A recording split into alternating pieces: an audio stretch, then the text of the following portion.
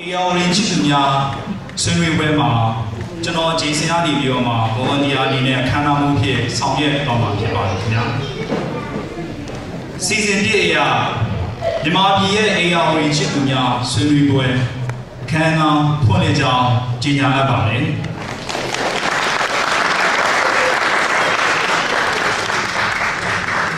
စီစဉ်ပြည့်အရာ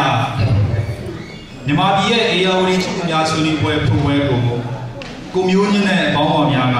Irrawaddy ဆိုတဲ့တခြင်းလေးနဲ့ဖျော်ဖြေခဲ့ခံပါမယ်ခင်ဗျာ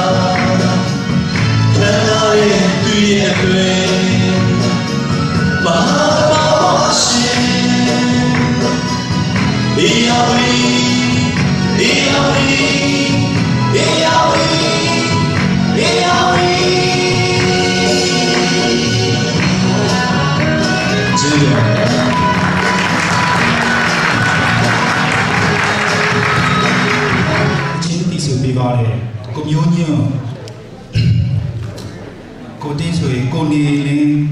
ကိုကြီးကိုနဲ့ကိုဝေပြိုးတို့ကိုကျေးဇူးတင်ရှိပါတယ်ဆက်လက်ပြီးခန္ဓာအစီအစဉ်3ညကျွန်တော်ကနေပြီးတော့မှဒီခန္ဓာအစီအစဉ်လေးကိုကျွန်တော်တို့ဘယ်လိုလုပ်ထားလဲဆိုတော့သိစိတ်လေးရှင်းပြချင်ပါတယ်ဒီမြန်မာပြည်ရဲ့ ARD ချစ်သူများဆွေးနွေးပွဲကိုကျွန်တော်တို့ခန်းကဏ္ဍနှစ်ကဏ္ဍအနေနဲ့ခွဲထားပါတယ်ပထမကဏ္ဍကတော့အဲ့ဒီတော့ speaker တွေကနေပြီးတော့မှမိမိတို့ရဲ့မြစ်တီ topic များကိုပြောဆိုသွားမှာဖြစ်ပါတယ်ဒုတိယကဏ္ဍမှာတော့အဲ့ဒီတော့ speaker များပြောပြီးတဲ့နောက်မှာဒီပိဋကတ်များရှိတဲ့မေးခွန်းကိုကျွန်တော်တို့ဒီ moderator တွေကနေဒီမှာတစ်ဆင့်ယူကြပြီးတော့ယူပြီးတော့မှဖြေချပေးသွားမှာဖြစ်ပါတယ်ခန္ဓာအစီအစဉ်လေးအရာ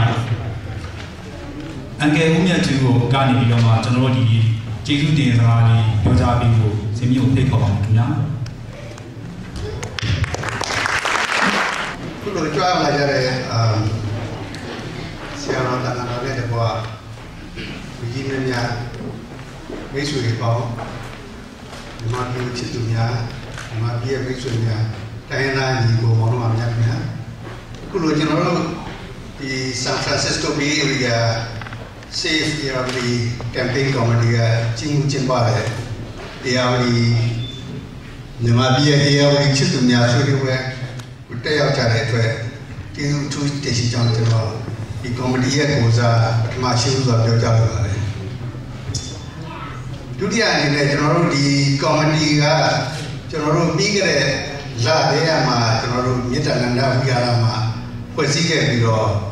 ဒီတလအတွင်းမှာကျွန်တော်တို့ဒီဆွေးနွေးပွဲကိုဖြစ်မြောက်အောင်ကျွန်တော်တို့စူးစမ်းခဲ့တဲ့အတွက်အများဆုံးစူးစမ်းခဲ့တဲ့အတွက်အကယ်၍များအမှားကြီးရှိခဲ့ရင်လိုအပ်တဲ့များရှိခဲ့ရင်ဖွင့်လို့ကြပါလို့ကျွန်တော်ကော်မတီရဲ့ကိုစားကျွန်တော်ပဲတောင်းပန်လိုပါတယ်ခင်ဗျာသူတို့ဖြင့်ဒီဆွေးနွေးပွဲကိုပြင်နိုင်ဆွေးနွေးကြမယ်တွားရောက်လာကြတဲ့ဒီ International River Network က Grace Man နော်ကျွန်တော်နောက်ပြီးတော့ UC Berkeley မှာ PhD တင်တရားနေတဲ့ကိုမင်းစင်ဘယ်မှာရှိတဲ့ကျွန်တော်တို့အချင်းပြည်တိုင်းသားမျိုးများရဲ့လူငယ်ကိုယ်စားလှယ်ဟိုအဲမော်ဆန်ပြီးတော့ကျွန်တော်တို့နောက်ပြီးဆိုဒီ Washington DC မှာရှိတဲ့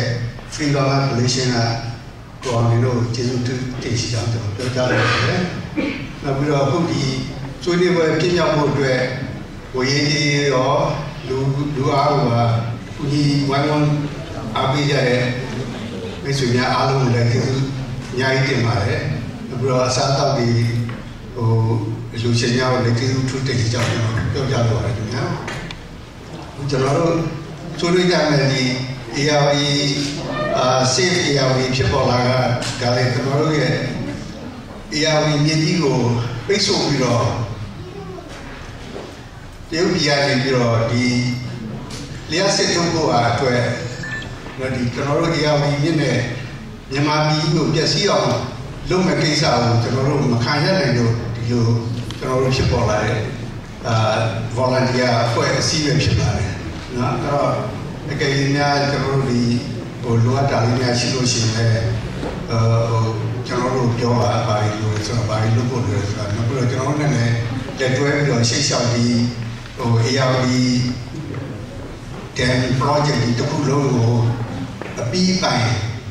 ရစဲဟိုအတွက်ကျွန်တော်ဆက်လက်ပြီးတော့တိုက်ပွဲဝင်ရမယ်ဆိုတဲ့အကြောင်းပြောကြားနေကျွန်တော်ဒီကုန်းချုပ်ပါတယ်ကျေးဇူးများတင်ပါတယ်အချူသူကျေးဇူးတင်ရှိပါမယ်ခင်ဗျာဆက်လက်ပြီးတော့ကျွန်တော်တို့ရဲ့ဒီပင်နာ moderator တွေဖြစ်တဲ့ moderator တွေအနေနဲ့မိုးမခါတဲ့ editor ကိုမောင်ရဲနဲ့အတူကိုညွန်တန်းတို့ကနေပြီးတော့မှဒီအခမ်းအနားရဲ့ moderator တွေအနေနဲ့ဆက်လက်ပြီးတော့လုပ်ဆောင်မှာဖြစ်ပါတယ်ကျေးဇူးပြုပြီးတော့ကိုမောင်ရဲခင်ဗျာဒီ speaker တွေကိုမိတ်ဆက်ပေးပါကျွန်တော်ကမိတ်ဆက်ပေးဖို့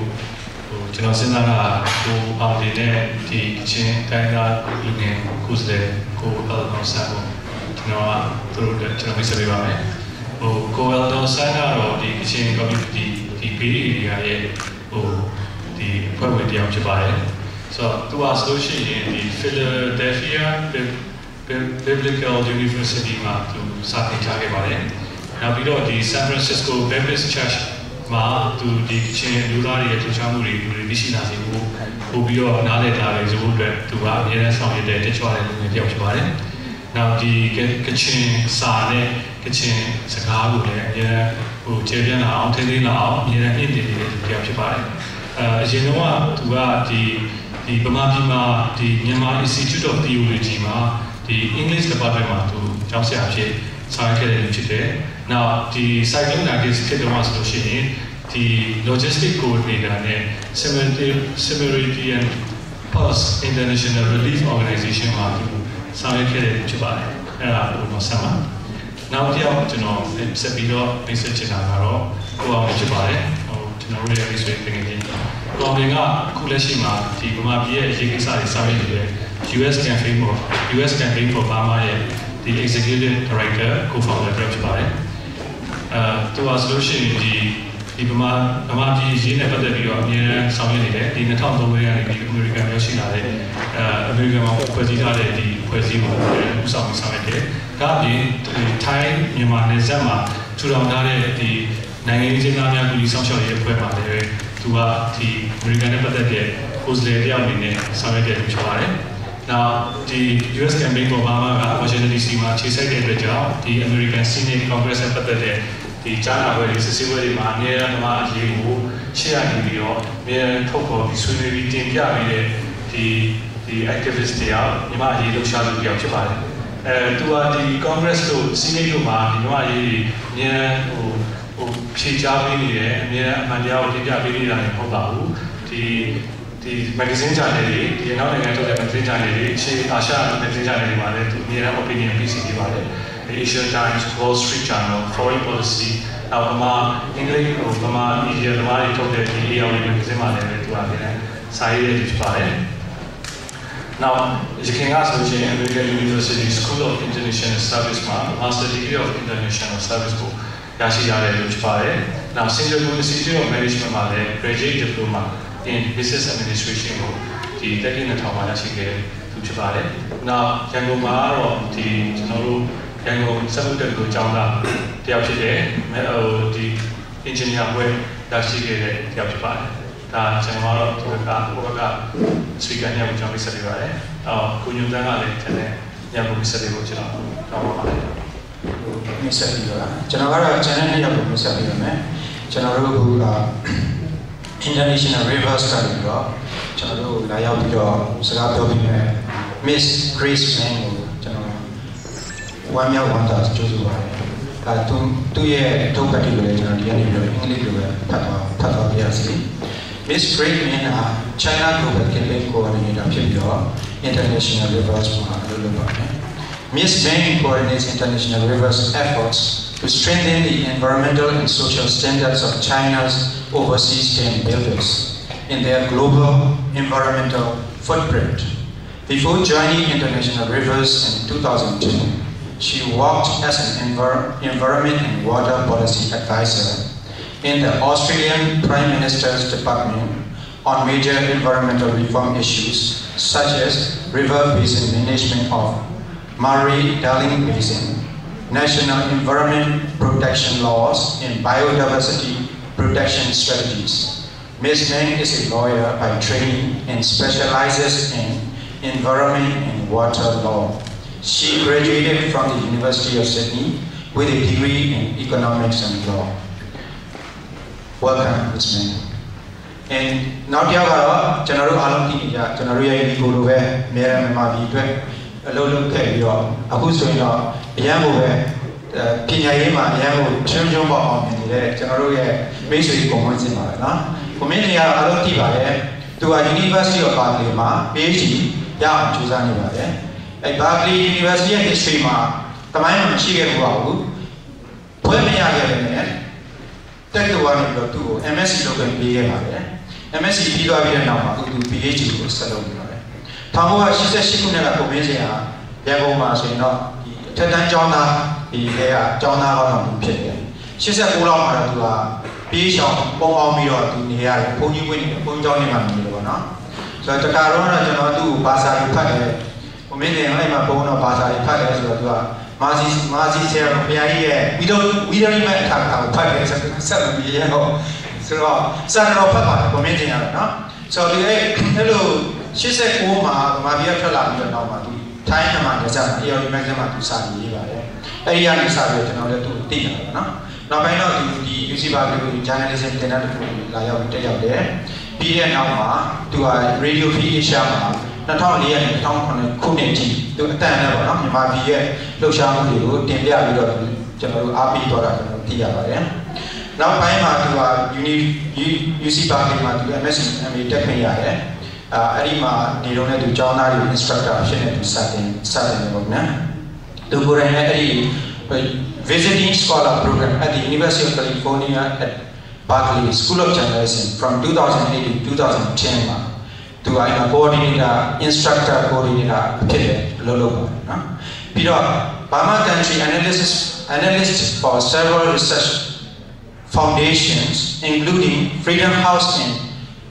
Varieties of Democracy, V-10. His writing appeared in Irrawaddy, the Bangkok Post, Far Eastern Economic Review, Wall Street Journal, and other publications.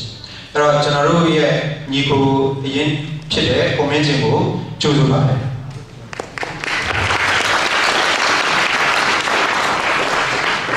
Two can out here, speak Ariani, Satin Yoma, Dojama Kibare, speak Ariani Yoma, Nazo, Sanamini, Minister Prema, Yoja Bama Yoma, speak Ari, Johnny Chemale, Jonodi, Eta, Nizia, Negomia, Shigelushi. Isaiah, the volunteer, reality, Saga, the Boban, down your Mimiro, Nilo, Legomia, Chagi, Tabi, Alon Spigai, Alon, Yogi, General Megoni, Hibiba, San Francisco Chizai, International River Network, Grace Manga, Yoma, assessment on China's project in Burma's with topical Pyojama, Tiba. Hello. It's okay that I speak in English, and I'll try and speak slowly. I'm very humbled at the opportunity to be able to speak and give this presentation today. I hope that I'm able to share some information about Myitsone Dam and the Chinese dam builders in Burma. What my objective is to provide the context for the Myitsone Dam. Why is this dam being built on the Irrawaddy, and why are the Chinese building it? And I understand that there will be some presentations and discussions about China-Burma relationship, but we'll look at Chinese dam builders in Burma, and then we'll look at some of the environmental issues of Myitsone Dam. But first of all, I'd like to introduce International Rivers. We are an international environmental NGO which established for 25 years. We are based in the San Francisco Bay Area, and our mission is to protect the rivers and communities. We grew from the anti-dam movement in India in the 1980s and have come to help communities and protect the environment that are threatened by specific destructive dam projects. Responding to the growth of dam building all over the world that has occurred in the past 10 years, we have offices in Brazil, India, Thailand, and Africa. And there is no office so far in China, but we do have a China program which I work for. Most of the work that we do is to support local NGOs to improve the decision-making around dam projects and to find sustainable alternative solutions to dams. Obviously, energy access is a big problem in the world, and we don't pretend to think that dams are not the solution, but we try and find better solutions where they are available. So I want to give a little bit of an introduction into why China is investing in Burma. And in order to do this, we need to look at China's economic policy. In the 1980s and the late 1970s, China was very closed to the world. And what this chart represents is Chinese overall investment globally, its investment in other countries. So in the 1970s, it was really focused about getting investment inside China from other countries such as the United States and whatnot. But in the mid-1990s and the early 2000s, the Chinese government changed its policy and it adopted the going out policy. In doing so, it encouraged its own enterprises, its own state-owned businesses to invest overseas. And so we see quite a dramatic rise in Chinese investment overseas. And this correlates with Chinese investment in Burma. Next slide. So why did they adopt the going out policy? Why did the Chinese government do this? Part of it was that they had acquired a lot of technology and knowledge. If you remember the Three Gorges Dam that was built in China, one of the biggest dams in the world, it was built with the help of European turbines and European contractors. In doing so, China acquired the knowledge and the know-how in how to build these mega dams and has emulated a lot of the technology and the know-how and are now able to do this all around the world and inside China. Also, the domestic market has been saturated. If we look at the dam industry, for example, the energy companies such as China Power Investment, which was developing its own dam, has a saturated market whereby energy prices are kept low in China so that there can be continuous economic development. And so the Chinese companies are looking for new markets, whether or not they be in Southeast Asia, in Africa, in Latin America, so that they can grow their profits. It's well known that the energy producers and the energy companies in China make a loss, and they're looking at overseas markets to build up their profits. So that meant that they were looking for overseas markets. And the other main driver of Chinese investment overseas is that they need to secure resources to meet domestic growth. That can be resources in terms of iron ore. From where I come from in Australia, China is one of the major investors in the iron ore and major buyers of iron ore and coal and gas in Australia. The same for many African nations and the same for Burma. China is very interested in getting access to oil and gas, which Burma has access to, and building pipelines across Burma to transport those resources back to China. So what did this mean, and what did this mean for global investment? This is a graph that was reproduced by the Financial Times newspaper, and it's not very clear at all, but it shows the change in Chinese investment. As you can see, they had about 0 to 2% investment in countries like Brazil, in parts of Africa where they were seeking access to resources in 1992. And the next slide. And by 2010, countries like Australia, African nations, Latin American nations have more than 20% of their trade with China. So over a very short period of time, we see China dominating bilateral relationships and bilateral trade relationships with many resource-rich countries. And Burma is no exception to that. But Burma had, I guess, the special situation whereby sanctions had meant that it had very few trading partners, and China became the #1 or the major trader and investor in Burma. Now, looking at China's role, I'm focusing on Chinese dam builders. And, you know, about 5 or 10 years ago, International Rivers realized that it wasn't the World Bank, it wasn't Western financiers and US corporations investing in dam building, it was the Chinese. And so we developed the China program to respond to this and to be able to monitor China's global environmental footprint and work out how to work successfully and engage China. So China obviously has large dam expertise, and it's exported that to other parts of the world. It's building large dams in Africa and almost every continent. It's doing this. It can do this because it's supported by cheap loans and very cheap deals supported by Chinese sovereign banks such as China Export-Import Bank and China Development Bank.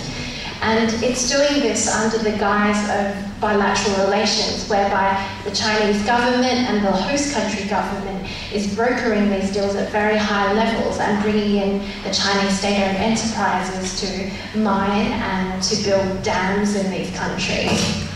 The next slide. Oh, okay, so this hasn't turned out at all very well, but what it does show is that currently China is associated with 290 projects in 68 countries, and what the different circles represent is the intensity of activity. Most of the activity is focused in Africa and Southeast Asia. There is some growing projects in Latin America,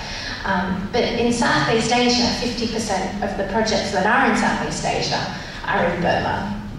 So next slide. And who are these Chinese dam builders? They are a range of engineering companies and contractors that are all state-owned. And this chart shows some of those companies. All of these companies, while they may not be active in the world, are all active in Burma. They all have projects in Burma. And Sino-Hydro is the biggest dam builder in the world now. It has over 50% of the international market. And it was one of the contractors in Mitsone Dam, who I assume will help to build the other dams in those cascades. China Power Investment Corporation, which is this one down here, its first project was the Upper Irrawaddy Cascade. So it's a relatively minor player in the world, but it saw the Irrawaddy Cascade as its first big, massive, important project outside of China. And so the next slide. And so now I want to focus on Burma a little bit. Based on our monitoring, we believe that there are 68 Chinese dam projects in Burma, and that represents 50% of all the Chinese investments in Southeast Asia. So Burma is an area where Chinese companies are focusing, and that's partially because of the strong bilateral relationship between China and Burma. All the agreements, from what we can tell, were agreements signed with the military junta. None of the dam projects have been signed since the civilian government has been installed. And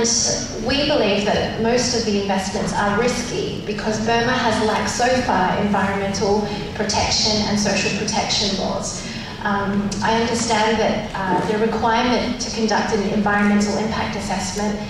is not required so far, but there are reforms well underway to adopt the first environmental impact assessment law in Burma. So for the Mitsone Dam project, there was no environmental impact assessment required as a matter of law, but one was conducted by the Chinese anyway. And hydropower development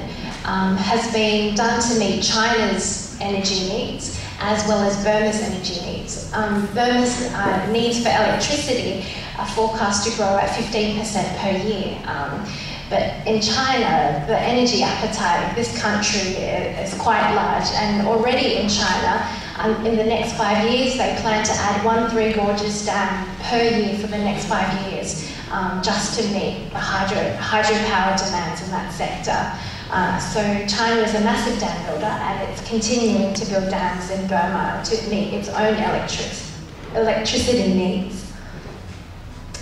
So where is the Mitsone Dam? And I think you all know where the Mitsone Dam is. But the Mitsone Dam is at the confluence of 2 rivers, and I've been told the headwaters of the Irrawaddy River. So it's in northern Burma, very close to the Chinese border. And this photo shows where the dam was to be built, and it was to be built right across the confluence of 2 rivers and flood and create a reservoir the size of Singapore. And of all the dams I come across, about 290 dams that I'm aware of, this I think was one of the biggest dams and one of the most destructive dams in terms of the area it would submerge.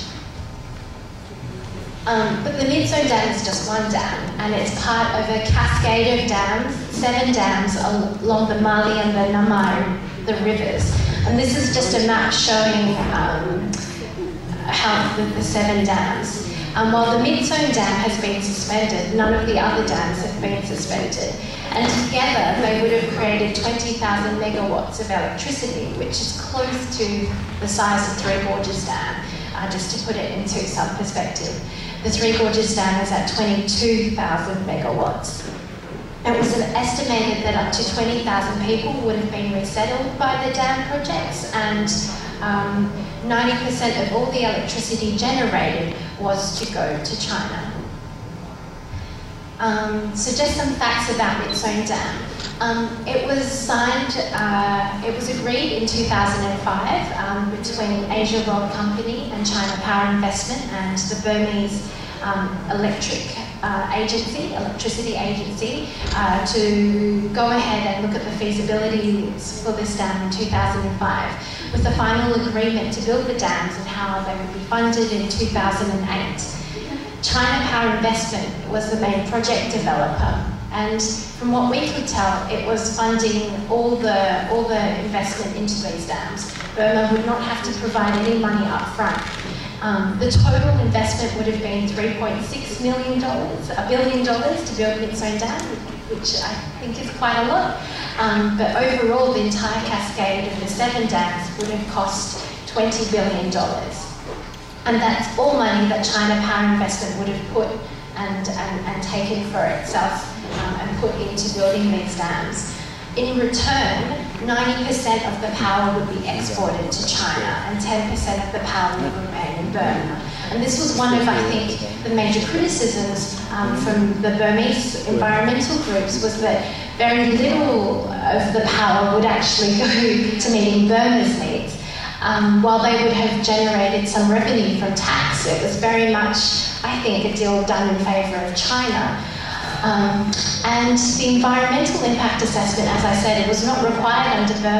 Burmese law, but it was conducted. But it was conducted with very, very little consultation with local communities, and it was done with very little transparency. Only 5 days before the Mitsone Dam was suspended was the final environmental impact assessment publicly released.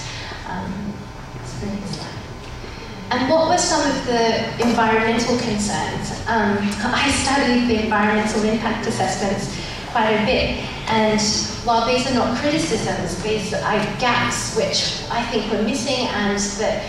Burmese groups agreed needed to be analysed before the dam project continued. And it's for some of these reasons that the President of Burma had suspended the dam project and were nominated in his letter to the Parliament. The first is the seismic risks of Mitsone Dam. There have been 9 earthquakes within a 150-kilometre radius of this dam site in the past 20 years. It was within several fault lines, and it wasn't clear what the impact of the reservoir would have on increasing seismic activity in this dam site. China Power Investment, to their credit, spent 3 years apparently looking at the seismic risks and said that the dam structure would withstand a magnitude 8 earthquake in this region. But there was no evidence that they had looked at what impact the reservoir, the heaviness of that reservoir that was the size of Singapore, would have on increasing seismic activity in this region. And we've seen from other studies that reservoirs, particularly really heavy reservoirs, can trigger earthquakes. And so this was a question that we had and that Burmese NGOs had as well. What were the downstream impacts on the community and the delta ecosystem? The EIA didn't look at any of the downstream impacts. The justification by the scientists, the Chinese scientists that did the environmental impact assessment, they said because the flow regime, the water discharged by the dam would be similar to what would naturally occur, there would be no problem. But we all know that it's not just water, the quantity of water that's important, it's also about the quality of water. Would it be turbid? Would it be dirty water? Would it be of the same temperature? Would it have the same oxygen content? And we know that the Irrawaddy Delta and the Irrawaddy River system is very, very complex, and there was no evidence of any examination of what the downstream impacts would be on the delta ecosystems, which far, far down are very, very complex. And what would actually happen downstream from the dam. These were not looked at. They only looked at all the upstream issues, but none of the downstream issues. So it was very, very simplistic. The third issue was sediments to be held with Mitsone Dam. After 100 years, the dam would have been, 80% of the dam reservoir, which is the size of Singapore, would have been filled with sediments. It would have had very little water in it, but would have been filled with mud and silt. Now, this is a major problem with the Three Gorges Dam, but, you know, what would happen if all this silt was withheld from the delta areas? There's been studies done that sedimentation is really important for the delta. The delta would have actually receded over time, and that this would have affected the health of the delta system overall. And the fourth final issue was how this dam would have operated under changed climatic conditions. We all know that climate change is happening and altering weather patterns, and in Burma,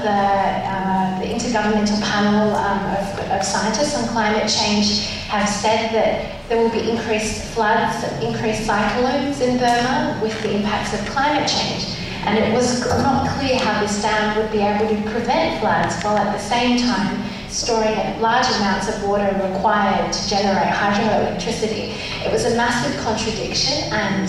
these are issues that are played out in dams all over Southeast Asia, that they pretend to be flood dams as well as hydropower dams, and the two are not compatible. So this would have had huge issues for downstream communities and major cities downstream from the Irrawaddy dams. And my final concluding statements relates to what was International River's role. Through the China program, we supported the host country NGOs and will continue to do that. There are plans underway to bring experts to Burma, international experts, to look at the EIA and try and get the dam cancelled instead of suspended. We've also tried to provide training opportunities for Burmese activists to better understand China and Chinese dam building, and we've provided analysis and information. Earlier this year, we were asked by the Burmese NGOs to write a brief for Aung San Suu Kyi's office, and we did that, and we believe that was part of the information she looked at to write her Save the Irrawaddy appeal. We also provided significant information in the lead up to the cancellation, the suspension of the dam, to the President's office in terms of what were the gaps in environmental information, and provided that through Burmese environmental NGOs. What's very clear is that Burmese environmental NGOs lack the capacity to analyse these huge bits of data that's being thrown at them by the Chinese, and that's one area that we will continue to focus on to build their capacity. More generally, we provide advice on how to work on China. With China, protesting doesn't work, and it's more likely to anger the investors, and so you need to be smart and constructive in the ways that you engage with China. And so to that end, we've produced an activist guide to the Chinese dam building industry, and have several other strategies to work on China. And we do policy advocacy with Chinese dam builders. We heard that Sino-Hydro, because we have a policy dialogue, was very concerned about the cancellation of Mitsone Dam and did not want to repeat this mistake with many of their projects. And so through our constructive engagement with Chinese dam builders, we're better able to understand where are the common points of view and where are the differences, so that we can try and change their opinions and provide them with more information. And the suspension. So I think you probably all know the lead up to the suspension decision, but I wanted to highlight some of the key things that happened very quickly towards the end of this year.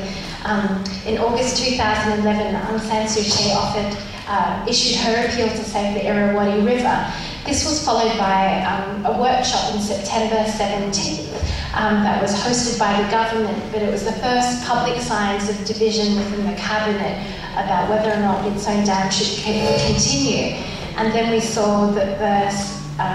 the environmental impact assessment was released as a reaction by the Chinese about concerns about their dam project. But on September 30, when the president of Burma suspended the dam, the CPI president said, "I was totally astonished by this decision." And that's because they failed to engage with the movement in Burma and failed to even understand what was going on in Burma. It's funny because the Chinese government actually a few months earlier praised all the contractors for creating, I think, quote, an island of China floating above the Irrawaddy. They had closed off all the company and the construction to any of the Burmese that they thought it was a small Chinese nation building this dam, and obviously that meant that they were totally surprised when the dam was suspended. And that's it. Thank you for your attention.